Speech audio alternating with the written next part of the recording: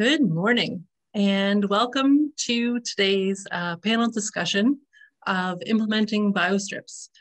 This webinar is a first in the series of 4 webinars being hosted by the Western Lake Erie Conservation Authorities that are going to be held on the next few Tuesdays in March. All of them will be at 11 a.m. If you are watching live today, you have access to all of the upcoming webinars as well as the recorded ones. Today's presentation is funded in part by both the Ontario Ministry of Agriculture, Food and Rural Affairs, as well as Environment and Climate Change Canada. Thank you to those who have filled in the poll. It's cool to see the diversity of the communities and the counties that are represented today. My name is Jessica Van Zwoel, and I am the Healthy Watershed Specialist at St. Clair Conservation, and I will be your host today. I'm gonna wrap up that poll in a few seconds and we'll get going.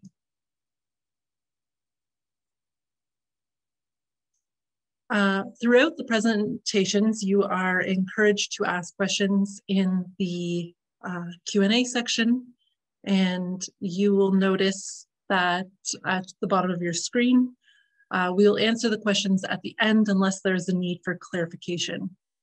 The chat feature is open the entire time, but please direct your questions to the Q&A so I'll be sure to see them. Wow, we have someone from Austria. Sorry, thank you for joining us today. And if you are a certified crop advisor who is looking to get CEU credits, we will have the QR code and my email address up at the very end of the presentation for you. We are talking about biostrips today and other agricultural best management practices in this webinar series because they are all examples of green infrastructure.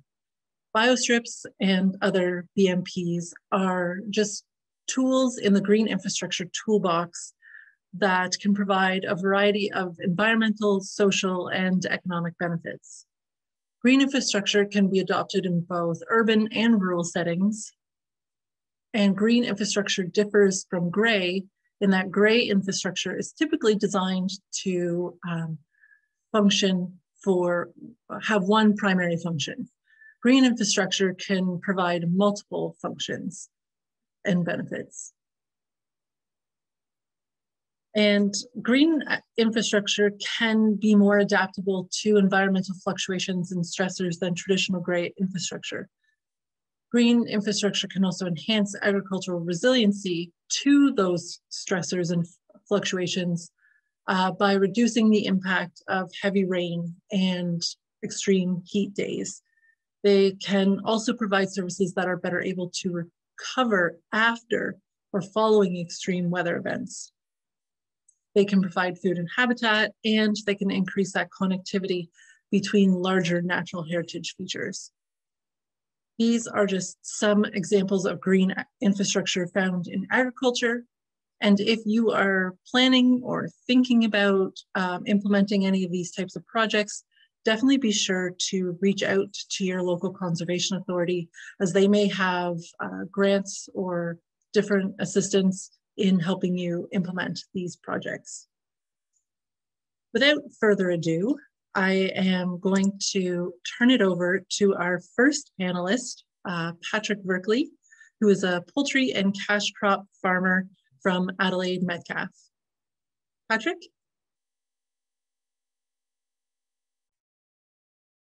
Unmute, share screen, desktop 2, and then play.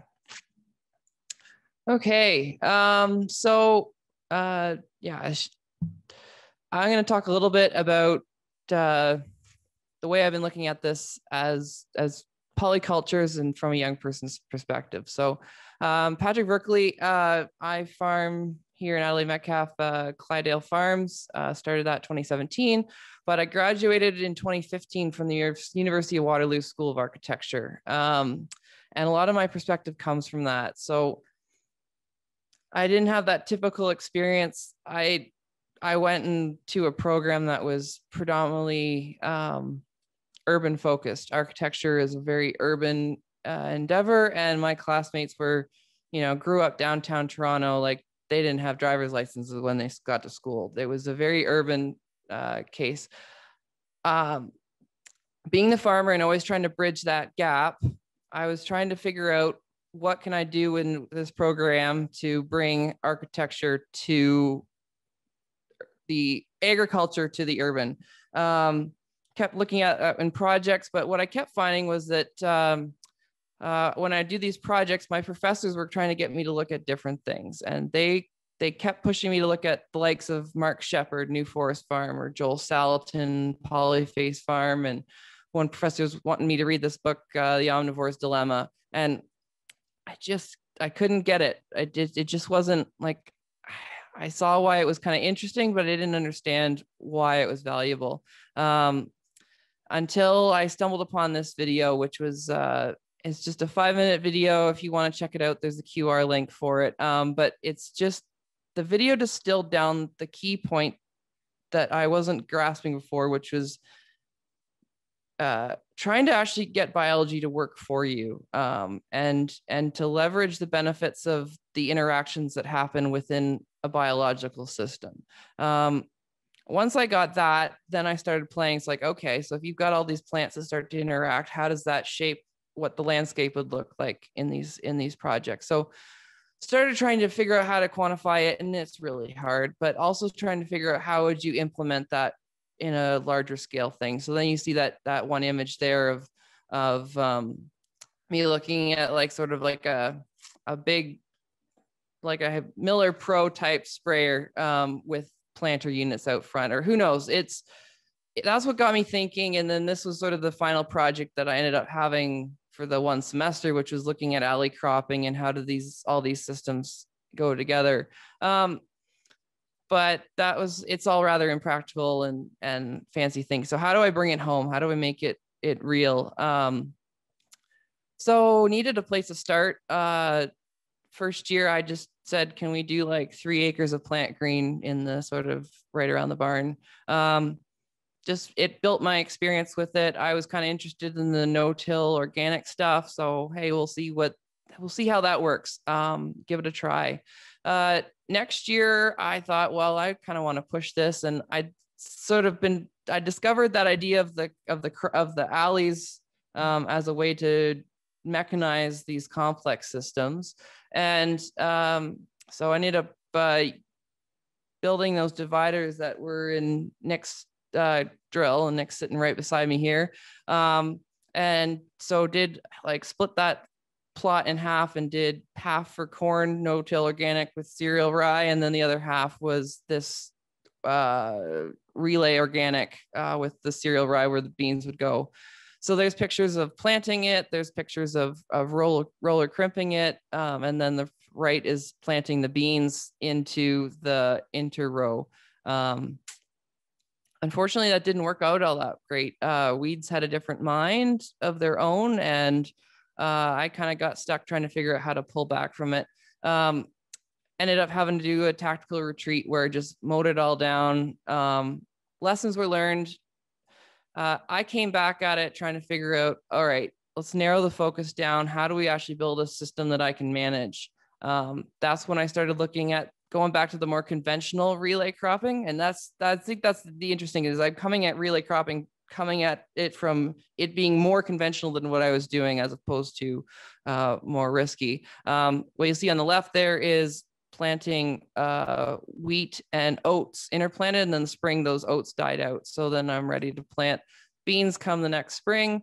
And ended up having to replant that one year, but also had to figure out some weed management. So Nick came over and did some spraying for me, but then also I had to do some inter-row spraying. So that's where we, grabbed the Rubbermaid containers and jerry rigged it up behind the neighbor's little sprayer and made it work. So there's a picture of the relay cropping beforehand, right after wheat harvest, and then sort of getting close to season.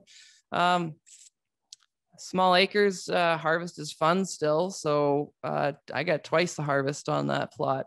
Trying to move that forward, start looking at the 60-inch corn and bio strip. So whereas the relay cropping was trying to harness for the sunlight in the spring and in the fall to make a conventional cash crop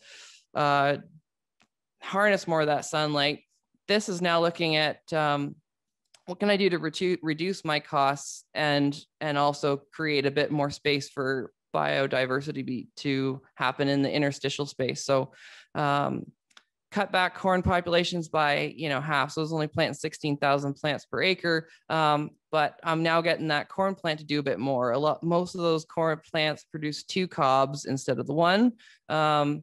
And with half the seed cost, I still got like 90%, 95% of the yield. So there's just some quick pictures of the harvest. The big thing that I always ran into was that there's the urban ideal and then there's the rural reality.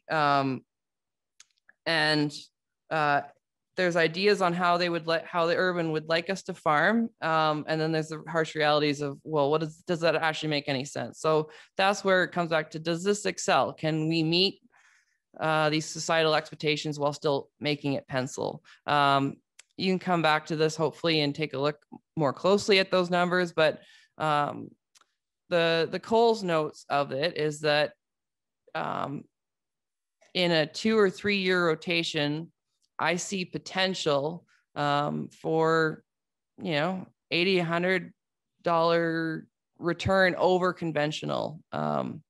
So to me, question is, does it pencil? Maybe. It needs more trial, it needs more work, but I think that's a reason to try. So thanks. Awesome. Thank you, Patrick. And next up, we have Nick Stokman, who is a livestock and crop farmer near Strathroy. Nick has held has been long-term involved in Middlesex Soil and Crop Improvement Association on the Strathmere Lodge demonstration farm. And Nick states that soil health is a long-term investment. Thanks, Jessica. The farm is livestock-based, laying hens and crops, corn, IP soys, hard red winter wheat with single cut red clover cover crop. Soil is mostly clay with some clay loam and silty clay loam. The fields have not had primary tillage for 30 plus years. Clay fields are tiled at either 20 or 25 feet, while the clay loam field is at 40 feet. Organic matter ranges from 2.4 to 5, while fertility for P is anywhere from 20 to 95, and K is anywhere from 60 to 190. And this is soil optics data with real soil tests as well from 2020 and 2019. Next slide. No-till wheat into soy stubble and soy's no-till into corn stubble are not an issue. It's the corn into the wheat stubble cover crop that can be the challenging part of the rotation on the clay-based soils. Taking straw off and a pass with the Case IH Turbo 330, co-owned with a neighbor, has been used in the fall, or some strip till, custom done, has been utilized to try to get some black soil that will absorb sunshine in the spring to warm and dry up the soil ahead of corn planting. Where added fertility, especially P, is needed, mechanical strip tillage is an appropriate method of incorporating the added fertilizer in the strip. But with the high P soil tests in my fields, the goal is to draw down the P levels. So planter starter fertilizer is sufficient to supply the early needs of the plant. Thus, my preference to use an appropriate mix of plants, roots, and the soil biology that they support to do that tillage for me. Thus, the biostrip approach. My first try at biostrips was this past year, and it's part of the on-farm project, seeding radish into wheat stubble, single cut red clover. With the RTK auto steer that was installed in my Amex 120 in the fall of 19, and with some adjustments to the Great Plains 1205 no-till drill, twin rows, so 7.5 inches apart, of radish were seeded on 30-inch centers. Next slide. To reduce the damage to the single cut red clover, I removed the coulters on the non-seeding rows and covered up the seed rolls in the small seed box on those rows. Radish was seeded on August 11th, where the red clover was thin. Next slide. The radish established well, but where the red clover was dense and lush, the radish did not establish at all. Hindsight would suggest you can go through these 3 in a row kind of thing. Oh. Basically a month apart each. Hindsight would suggest that maybe we should have terminated or at least stung the red clover to give the radish a chance. But I'll take the lush red clover and make changes to the biostrip program this year. So the plan for this year, I've got 2 wheat fields that will not be underseeded to red clover.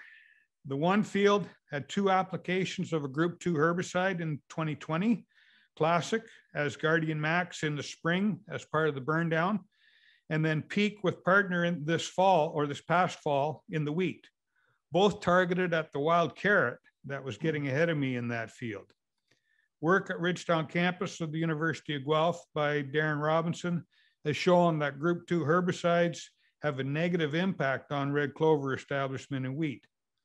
The other field needs to have the final leveling of the tile runs established in the fall of 18.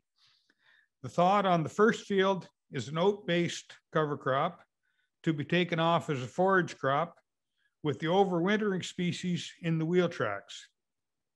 The other field, the plan is to go with a winter terminated mix in the biostrips and another mix with some overwintering species in the wheel tracks. Some presentations that I've listened to, watched from the Ontario Ag Conference and from Dr. Abby Wick from North Dakota have given me ideas on species to use. The more experienced biostrip speakers later in this session will probably give me more ideas for species selection as well. Then it will depend on what's available, how those seeds mix in the drill, and figuring out what drill setting will give the desired populations.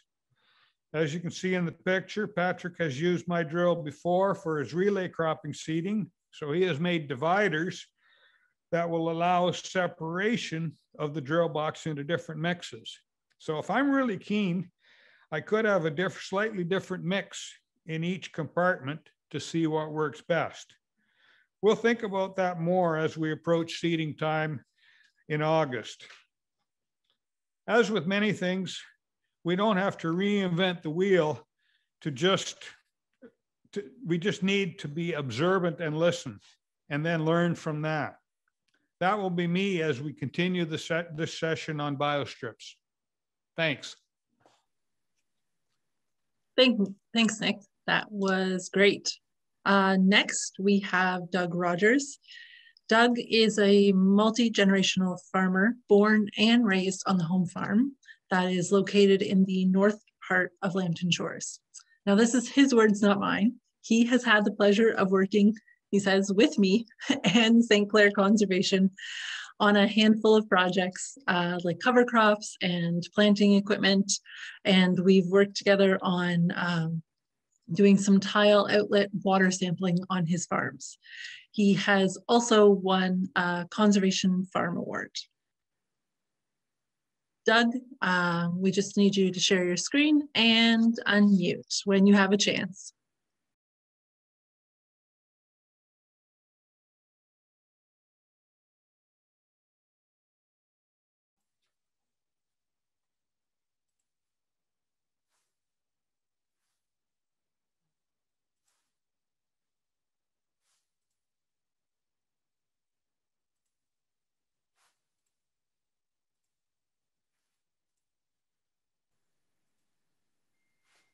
Great, we've got you unmuted and we can almost see your, perfect, we can see your screen. Thanks, Doug. Sorry, Jess, and thanks, Jess. Welcome. So as you can see, we have been around a long time. In this picture here is the 7th generation on the home farm. So you think by now that we would actually have this farming thing figured out. Oh, she's not advancing. Here we are. Let's go. So here, this is our location of our farm. We're about 1 kilometer from the shores of Lake Huron. So this is one of my motivational factors of why we have changed our farming practices. We converted to a no-till ridge-till system in 1990 and transitioned to cover crops in 2010. So this is one of 2 grass waterways implemented on the farm. Just take note that this farm looks fairly flat from this picture. So as you can see, this is the why the grass waterways are implemented. There's over 100 acres that are shaped and directed down this waterway. There's actually 7 to 9 feet of fall from that bush line to the front, where we can see where the creek is, or the ditch is running. It is hard to see, but the surface water is running a lot clearer than the brown water running in the ditch. So of course, this is one of my top priorities, to stop any soil erosion from leaving and stop any soil pollution in our waterways. There is one thing that I know for sure, that rainwater is clear and snow is white, and when it melts is clear. It is not the color of the water that we see in the ditch down front. So how did I stop this? We started a monoculture cover crop back in 2010, started with oats. And like many rookies, I planted way too thick and learned some lessons the hard way. So after a couple years, we moved into a multi-species with some species that would overwinter, so that when we had the winter thaw or the spring rains, we still had living roots and lots of plants that were frosted off that left lots of armor on the soil. So now we have moved to the biostrips. So these are actually twin row strips. It's a little hard to see maybe, but you should be able to see the 2 different strips. So what I forgot to mention was that we have worked in a controlled traffic and planted all row crops like soys, sunflowers, and corn in the same row since 1990. So the rows where I'm going to plant next spring, we have planted oats, radish, and faba beans, or an Austrian pea. But all those species will frost off. So in the spring, it just leaves a nice little armor on top of the soil, but protects from the spring rain, and the soil erosion is eliminated. So the radish acts like a strip till without tilling the soil. I call it the poor man's strip till unit. So here we are, and now it's quite visible. This is in December, and after many frost, just look at how much green there's still photosynthesizing, still putting carbon in the soil with lots of root exudates. So now it is showing up. The darker strips are next spring's planting zone, as the oats and the radish and the faba have been frozen off. So here we are in the middle of January, still green and still photosynthesizing. So what is green is cereal rye and crimson clover and a little bit of volunteer wheat. As I don't take the straw off, I blow all the straw back on. So we have some volunteer wheat. All this will survive the winter. Now, there was also in that strip was flax, buckwheat, and sunflower. But by now they have been frozen off. But before they froze off, they were pollinator plants for all the insects and the bees. Of course, the buckwheat flower with white flowers first, usually within 6 weeks of planting. Then the flax follows up with purple flowers, the whole stem. And then the sunflowers pop out, as long as we don't get an early frost like we did this past September. That killed all 3 of those plants. So here is a sample of my biostrip mix and a cost per acre. The one thing with biostrips is you can adjust and tweak the species for the crop that you're going to plant in the spring. Example, if I was going to plant corn, I would have maybe a couple more legumes that would produce more N fixing. So then you would apply less synthetic N. So after this mix, I'm planting soys and sunflowers into it. But in the spring, it will look like I'm planting green. But the strips are frosted off and the strips between are still green. Great for wheel traffic to drive on and for slugs to munch on. But in the 10 years, I've only had 1 year with some slug damage. Termination has never been before planting and is always or usually a few days after or a week. We also, follow with a pass of the roller crimper, and that just helps lay things down for more weed suppression and of course, lots of armor on the surface to stop all that soil erosion from wind or the rain. So in closing, I'm still tweaking the species rates, mainly have been increasing cereal rye to get more weed suppression for the in-between rows.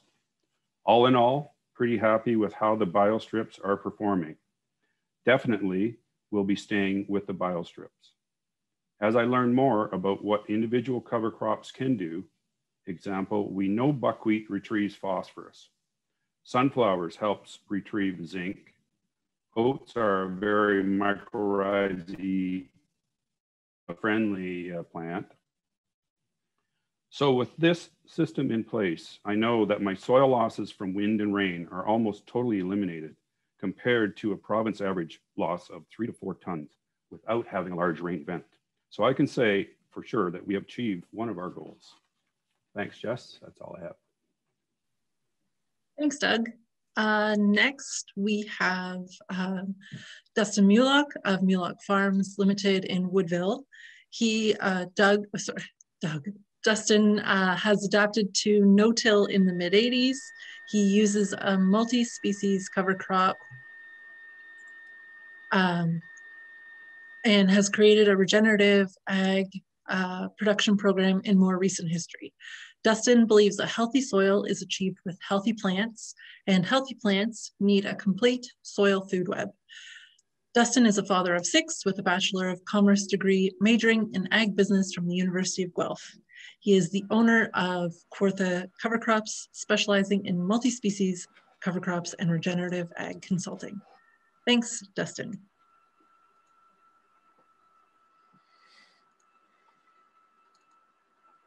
Let's get this fired up here.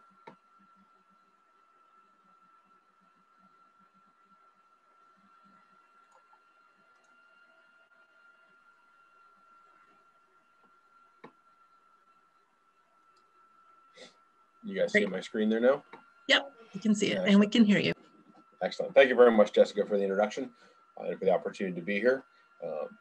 Take you through a quick little journey that we have been working with here over the last few years. On who I am, we are in the Woodville area. This is an hour and a half north of Toronto, Ontario. So we're a 2,600 heat unit, 2,700 heat area, depending on the year. And we work on sandy loam soils. We deal with a moisture reduction problem. We do not have the heavy clays to work with. Our journey did start back in 2012 at the Innovative Farmers Conference when Justin Michon came and spoke to us about our tons and bushels that he did not enjoy, but he was the first one to bring the idea to the table, in my mind, of using precision place plants to do specific jobs in the place to replace both iron and herbicides. So his plan then was to use just rye in the twin rows to suppress weeds throughout the season, and he would plant into that warm strip with his strip warming machine in the picture. We at that time had, since 2002, we're using strip till for our corn, come off of Ross and Coulter carts, etc. Before that with great success, but we could never dial in on the right machine for us. We are no-till at heart, and we couldn't bring ourselves to do anything otherwise. But we tried 7 different machines, and none of them worked the way that we wanted to. It was great success, but still too many stones and too much soil disruption. So we sat back and we looked at it and said, why can't we do things with plants? And that's where the biostrip dough came to life. We used the twin row rye for the first year because we had suppression in between, but then suddenly we realized, you know, we can't keep ripping the soil up. Let's use these roots to do the work. So what you're looking at here is the John Deere air seeder. Ours is a 3-tank machine, but a 2-tank is no different with double chute. On the outsides, in the top left-hand picture, are the regular towers that came with the air seeder. In the center is an extra tower that I've added. I've added 3 towers across the machine. The right-hand picture shows you more clearly that the seeds that are blown to the double chute to that new center tower are wide into the existing lines in the previous tower, and inside that black cap, there's a little cork put in that hole. So now we're able to deliver the seed to the exact row that we want to with minimal amount of disruption, and actually it's really fast changeover too for us when we're switching back and forth.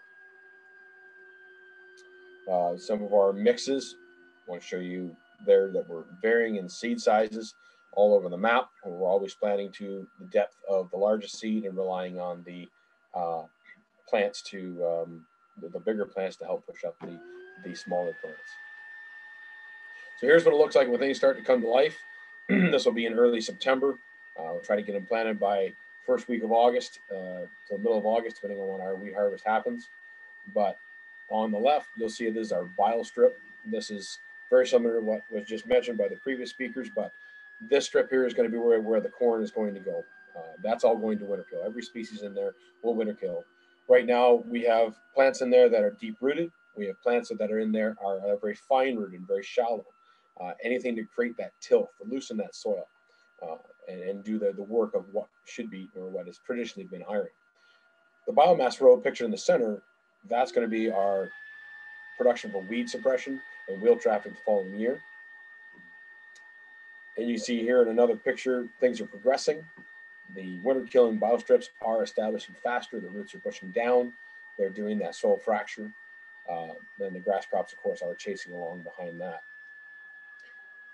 Just as a side note, these are really fun to play with your kids. You can have a lot of sword wars and things of that nature. The kids really take well to this sort of thing. This is where it begins very interesting for us. This is in between the bile strip. The worm activity is becoming become beautiful. We have the residue, etc., being turned in very quickly. We have the soil being loosened by the root aspects and the microbiology causing our aggregation. We're getting better water infiltration here in season for our following corn crop. When you dig that row up with a shovel, this is what we're looking at. It is the intermeshing of 15 different species, the roots all intermeshing and tying together. And the purpose of using this twin row design at the 7.5 inches apart is that when these roots tie together and begin to grow together, they're going to die in the wintertime, but the roots still exist. So when we get our freezing frost here, this is going to heave as one unit. And we're getting soil fracture, compaction reduction, all without the use of diesel fuel. In the spring, Doug did a very good job of showing us what this looks like. It can look like a mess. And personally, the messier the better. A lot of people, this will give you a heart attack, but this is extremely easy to plant through. That hairy vetch is leaning out of the rows. And I did forget to mention that we're using clovers and hairy vetch along with the rye in these strips, in these biomass strips to overwinter, because hairy vetch is just excellent at producing nitrogen and very easy to kill. It's a carbon-nitrogen ratio of 11:1, so it melts away very, very quickly and gives back nitrogen to our corn very quickly. The rye, on the other hand, is tying up the nitrates in the soil and suppressing the weeds, especially when it lays down on top of the soil. But don't let the look of that scare you. It does a really nice job. Looking down from above, we're cutting off light, even early on. We're using up nutrients and storing them and converting them to plant available form later to be given back to the corn. So we have we have taken it one step further. There's a poor picture. I don't tend to stop very much when I'm working. I tend to be in too much of a hurry. But this is a killed out spot where the water sat and the biostrip was killed out. What I want you to take note of is in drier areas, we can't grow as good of a biomass crop in the spring without using too much water compared to we can in the year before. So what we've done is we, in that biostrip row, sorry, in that biomass row, we're incorporating plants like pearl millet or Sudan grass, oats, barley, that will put on their biomass the season before. And so they will winter kill and die, but the rye, hairy vetch, and clovers will continue to grow, of course. But we have already created biomass and soil cover from the season before, so we do not have to rely on a massive growth in the spring, especially if it's cold and backwards. So what I say there is we're using water from the year before rather than water from this current planting season. That system is working very well for us. In the spring, when we're planting our corn, etc., through it, drive on the green, plant in between. The root systems are holding our machines up. What I love the most about it is the clean equipment. If we get a whole, all of our acres covered green, we barely have to wash them when we're finished. We have very little dust being kicked up. Filtering expense has gone down. In the top left-hand corner, you can see our rye roots just pulled out of the ground. We have active microbiology functioning. We got the rasta roots. We have the rhizosphere functioning, collecting up that nitrates, suppressing weeds, beginning to prime the system for that corn so we can have a happy takeoff. When you dig the row down after the corn, that corn somewhere in the V5, V6 stage, when we dug down and we just flaked it away, you can see the root systems down deep. And then the tilled loose soil, fractured soil, the aggregation. This corn is having very little effort down, very little energy into growing the roots down. They're naturally following the aggregation of the soil structure. This is making our corn stronger, happier, and it's also increasing our water infiltration. So here's what it'll look like when we lay that biomass down. We're getting that weed suppression. Rye at the proper height will go down very easily. We'll follow this with a roller crimper to lay it flat. As the corn grows, we have our biomass suppressing our weeds, but also suppressing the loss of moisture and heat stress. And that's twin row corn growing in between it there. In canopy, we now have most of our sunshine being caught by our corn, but we still have a worm food. We still have microbiology food. We still have a climate underneath that is conducive to microbiology staying alive. And because we're working with nitrogen-fixing bacteria, azotobacter, etc., we want to keep that soil moist. And this is the best way to do that. It keeps them functioning, it keeps our nitrogen production going. Here's a little experiment we did with the actual effects of this. On the left is the biostrip till with the soil armor. We're looking at somewhere around the 82 degrees. It's a little hard to see there. It's a 100-degree day, 95, 100-degree day. But the soil temperature is only around 82 degrees. On the left, 10 feet away is just strictly no-till, and we have buried the needle. We're well over the 100 degrees. Our microbes are beginning to hurt. At the same time, our moisture levels are greatly increased. On the left with the biostrip, we're still 5.5, 6 on the 2-inch level. And on the no-till, we are getting into the red zone. We are drying out very quickly because of that exposure. Last thing I want to share with you here is the beautiful weed suppression we can receive from the biostrip program. No, we do not have a living organism growing in between those two biomass rows.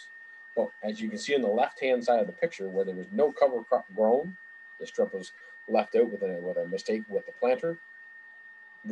That's a natural annual ryegrass that we fight with here. On the right-hand side, there's none of it. Just the presence of the cover crop suppressing it in the fall and then tying up the nitrates in the spring. We didn't see it return. So we're having a huge herbicide savings, even with the corn strips dying out in the wintertime. But that's what I have there for you folks. Thanks. Wow, Dustin, that last photo is pretty cool. Thanks for sharing that. And our final speaker on biostrips this morning is Stefan Zehtner, who is a cash crop farmer, the owner of Huron Cover Crops, and Stefan is a no-till and cover crop enthusiast. Thanks.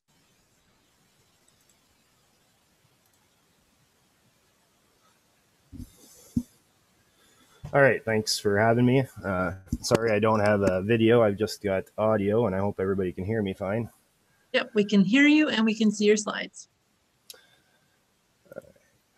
So today I'm going to talk to you not so much about what I am doing so much on my farm, but what a bunch of customers of mine are trying, and I guess the direction that I'm trying to get them to go in. So I am the owner of Huron Cover Crops, which is in Hensel, Ontario, and have been helping people with cover crop seed for a number of years now. As relates to biostrips, probably the two people that have gone into it the most out of all my customers are Lawrence Hogan and Steve Howard. They're north of Goderich, kind of close to Dungannon area, I guess I would say. They've been playing with us for quite a few years. I think I've been helping them on their mixes now for 3 years. And as much as we make some slight changes every year, this is kind of the mix that we've come up with for them. At first, you see the price there, and all the prices in my slides are just retail prices to kind of give you a rough idea of, you know, what some of this stuff costs, because it's probably the number one question I get after a presentation like Lawrence and Steve's. They've done a few this year. Is what does something like that cost, and how can you do that for? How can you spend that kind of money and expect to get it back again? And in the case of Lawrence and Steve, they've gone 100% no-till, and through the savings of labor and equipment and things like that, they have no problem spending a little bit more money on their cover crop seed. So the corn row mix is Austrian winter peas, chickling vetch, faba beans, sunflowers, and phacelia. The idea behind that combination is Austrian winter peas, from all of my research data, seems to be showing the biggest yield bump on the following corn crop. Chickling vetch is the first of all those legume crops to flower and is the first one to really start producing nitrogen, so it's quick out of the ground. Faba beans produce a lot of nitrogen, but the main reason we're really focusing on the faba beans, or I really like the faba beans in a biostrip situation, is that when they die off, they turn black, and I have a picture of that to show later. Sunflowers, same thing. When they die, the residue is black. Helps the soil warm up in the springtime. And we've added phacelia into this mix, and we've really struggled to keep it in suspension in that mix. It's a very, very small seed. We've tried different things like adding MAP and adding a couple other small seeded things to try to keep it more in suspension, but it is very hard with all those large seeded species to keep that phacelia equal throughout. The wheel track mix is oats, barley, rye. The oats and the barley come on strong. The barley will come on first, then the oats will kind of take over, and then those both will die over the winter, and the rye is still there in the spring.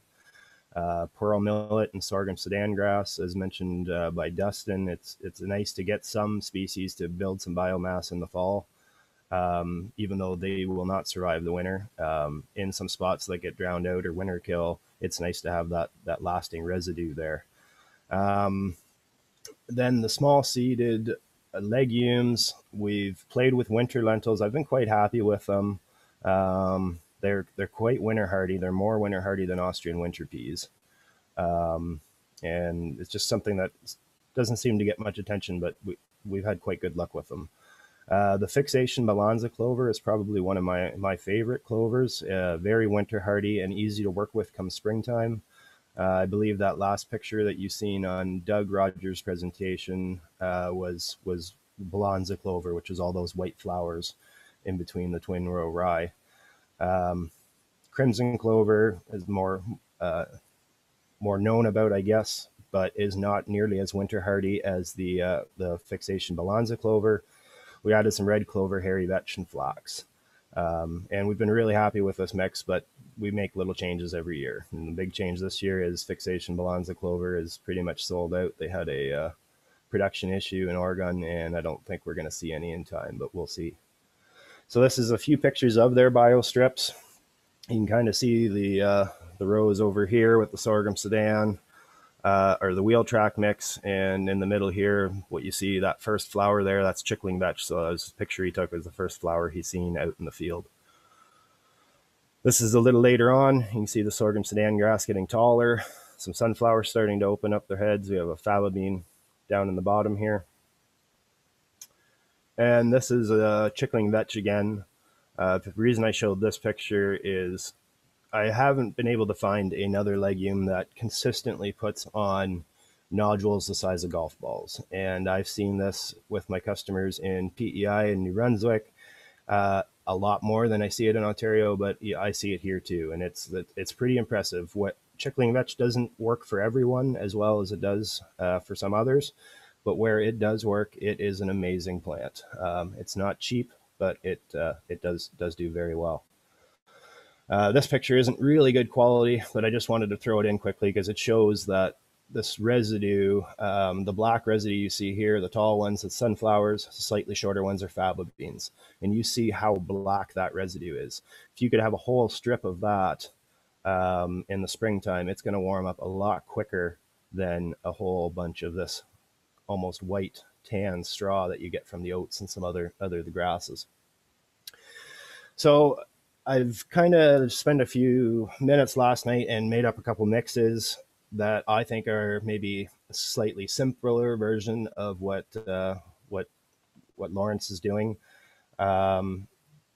We kept it to 2 species in the corn row mix, so 18 pounds of faba beans and 2 pounds of sunflowers, get it as black as possible. Wheel track mix, just oats and rye, some sorghum sudan grass, hairy vetch, and flax. And you can see there, that's about $5 an acre cheaper than the mix that Lawrence and Steve are using. But I think we'll get a lot of the, we'll achieve a lot of the same goals, I guess, at the end of the day. To take it down one step again, because I have a lot of people that are extremely scared of hairy vetch and things like that. This year, I think I have 6 varieties of Austrian winter peas. The one that I'm mainly going with is Icicle. It seems to do quite well. So I went with a winter hardy Austrian winter pea. Most of the common Austrian winter peas you find here are only so-so at overwintering, but there are new varieties that are very winter hardy. So this kind of mix, I would suggest being planted the very last week of August to the first part of September. You really don't need a whole lot of early growth to ensure that these Austrian winter peas will survive the winter. If they get too big, they won't survive. So I really like that mix for $25 an acre roughly. I think that's a good starting point with something that still overwinters. And then to take us one step further back for the people that are not really a big idea of anything overwintering, the corn row mix, again, I'm sticking with that. And then oats and Austrian winter peas, but just a common Austrian winter pea at a fairly low rate.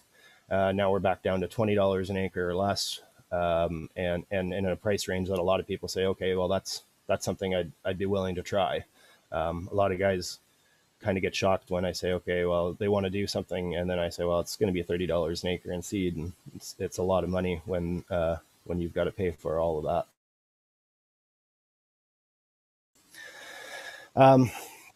Going to soybeans rather than corn, I just threw an example here in as well.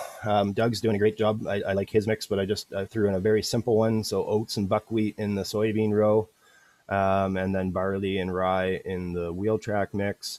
And that way you've got all 3 of you've got 3 cereals there. The barley's better at making or tying up phosphorus than the oats is, and will make a heavier carbon residue quicker. So just a very simple soybean biostrip mix. I thought I'd throw an idea in, and price wise very cheap because there's no legumes. So, and finally, I just wanted to end off, I guess, with different ways of incorporating cereal rye.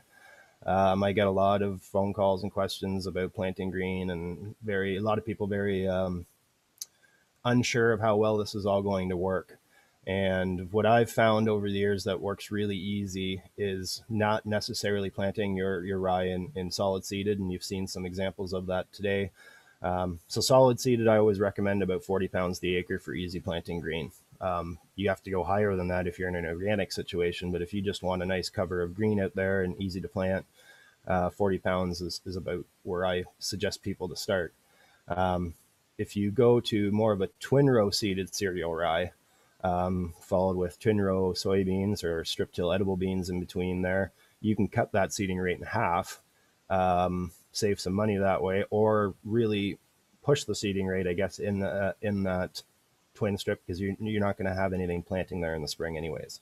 Then 15-inch seeded cereal rye, I've seen a few customers do a great job of this. They'll go out and seed cereal rye in 15-inch rows and move their drill over 7.5 inches and come back in with 15-inch soybeans. And it works really well, and you've got very good coverage of your whole field actually at 15-inch rye if it's seeded early enough.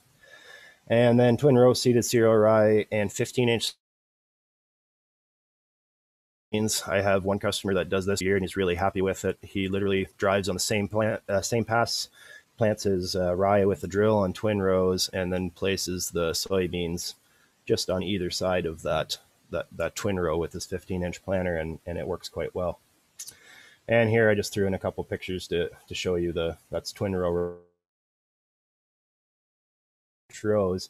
A good chunk of that ground is covered, but it's quite easy to come in and install those soybeans in between the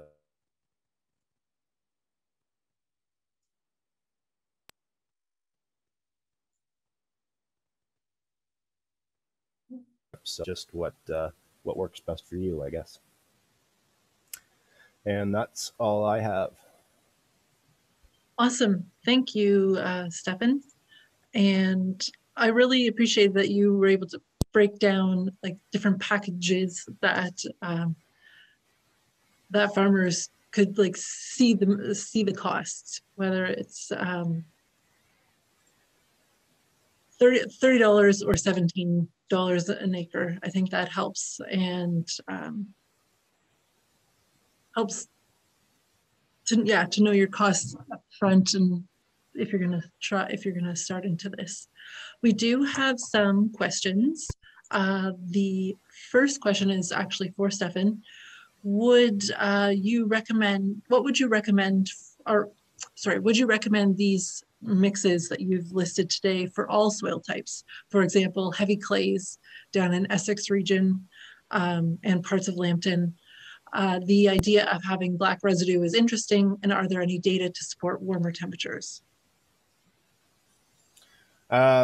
Depending on the soil types, we definitely do change things.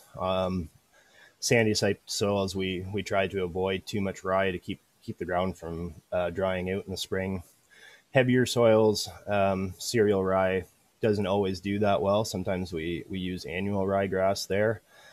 There is different, you can definitely tweak it depending on soil types. And I think on a heavier clay, the black strips seem to show more. We have some very heavy ground ourselves just outside of Grand Bend on the Osable River.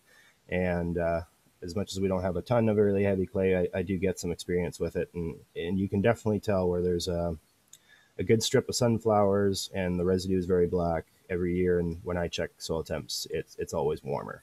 I don't have any actual articles or anything to relay you to, but it from my experience, it definitely does work. And Dustin, Doug, Nick, or Patrick, do you want to add to that about noticing your own fields looking warmer? I know, Dustin, you were showing cooler in the summer. Yeah, for us, when we take our soil thermometer out, we are seeing warmer temperatures. We're able to get out there faster, not even so much based on the warmer temperatures, but we're able to travel on top of that rye. Because that's giving us a safe zone to put the weight of that equipment out there. So the two are combined, but even more so that early traffic is something that's a real benefit for us. I think the only thing I would add is I think we're finding, and Dustin, you'll probably reaffirm this, that we're getting some warmth from the biological activity. Just having something green and growing, I think we're seeing a warm up in the soil just from that. Yeah, for sure. We're causing that activity. You can really tell when your biology turns on in the spring when you have rye in the field, when that rye begins to take off and grow and really bolt, that's when your biology is really turning on. So it's an excellent indicator that things are beginning to process and happen. I'm a little too early into the biostrip stuff, but I have done some cereal rye on 15-inch rows or twin rows, and I really liked what it did for the soil as far as you know, making it more plantable, and just as you said, as Dustin said, the soil biology just kicking that into gear. And we have another question. Would you plant buckwheat in the corn row track with the faba beans and sunflower? Don't know if that's directed to anyone, but. What I've found with buckwheat is not a huge corn boost the following year, but you'll notice where the buckwheat was the soybean crop after the corn crop, you will see a bump in it. I don't know why that is, but I grew 5 acres of buckwheat in the middle of a big field once, and the corn there was absolutely no better the following year. But 2 years later, you could tell that the beans, there was a little patch there. We forgot what it was, but it came back to being our little 5-acre plot of buckwheat that we had, and it was a big yield bump on the beans 2 years later. From my experience on that, what Stefan sees, yes, in the soybeans for sure, buckwheat's got the ability to produce a very strong root exudate acid that creates an environment around its root that promotes the phosphorus fixing or solubilizing bacteria and microbes to go to work, releasing that phosphorus availability. So those soybean plants were able to get a better phosphorus pickup the following year. We use them heavily in our systems and in that corn row. They're all winter kill. When we plant it, August 15th, in my climate, I have a killing frost here right around Thanksgiving. I will not see buckwheat make seed. It will form a seed, but it will not be finished. Personally, not afraid of the buckwheat anyway. Easy to kill, easy to take care of in our conventional systems. And I know from just discussions with you guys that slugs, though that seems to be a common fear with biostrips or cover crops in general. How are you finding that? You're finding that the biostrip row is attracting them? Anyone want to jump in? You and I did discuss that when we talked earlier on. We specifically started the biostrips in early on because of the fear of slugs, right? We're coming out of no-till. And so we said, right, let's leave a spot that's clear. Let's try not to encourage them, etc. But as we've gone along, we've realized that the growing of cover crops, whether it's solid, stand, or biostrip-till, is the answer to controlling slugs. My favorite way to look at this is the analogy of a garbage can. If I were to lock Jessica into a locked room for a week and I didn't feed her and I didn't give her any water, but at the end of that week, I release her and I have waiting for her a garbage can with semi-rotten food. Do you think that she's going to eat it? Would you eat it, Jessica? Well, I guess so, yes, if I've been locked up. In order to survive, you're going to eat something, right? And that's no different with that poor mollusk. That little slug is coming out of hibernation. If we have a dead, stale seed bed, when he comes out, she comes out, they have nothing to eat.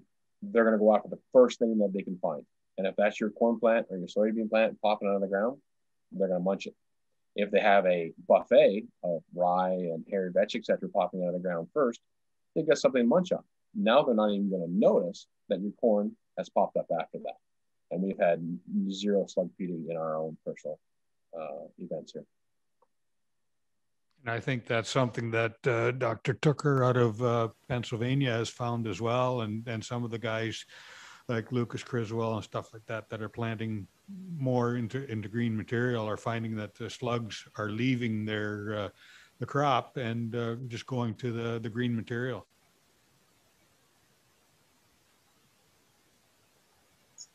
Awesome. We don't actually have any more questions. And it is already after 12, and I want to be respectful of everyone's time. I just need to share my screen so that people can see the CEU credits. I am also going to, whoops, if you could fill in the poll, that would be really helpful for us in our metrics. I want to thank everyone for the questions that you gave to us. Thank you to our panelists and thank you to our funders. Do we have a last bit? Oh, no more questions popping in. If you are a certified crop advisor, here is the QR code. If you're having trouble with it, you can definitely just email me your CCA number and I'll make sure you get, or that I send off the your number to where it needs to go. I can't remember the name off the top of my head, sorry. And I would just like to say thank you and join us again next week, same time, same link, for a farm panel discussion of equipment modifications for nutrient management. Thanks to everyone and have a great day. Thank you, Jessica. Have a good day, guys. Thanks, Jess. Thanks, everyone.